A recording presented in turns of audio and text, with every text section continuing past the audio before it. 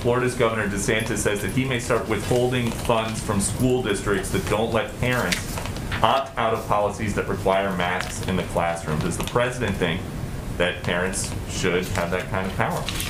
Well, I think I've spoken to this a few times, but I will say, as a parent myself of 2 young children, that I want public health officials to make decisions about how to keep my kids safe, not politicians. And not only is Governor DeSantis not abiding by public health decisions, he's fundraising off of this. So my view is that, and our view as an administration, is that parents in Florida, parents across the country should have the ability and the knowledge that their kids are going to school and they're in safe environments. That shouldn't be too much to ask.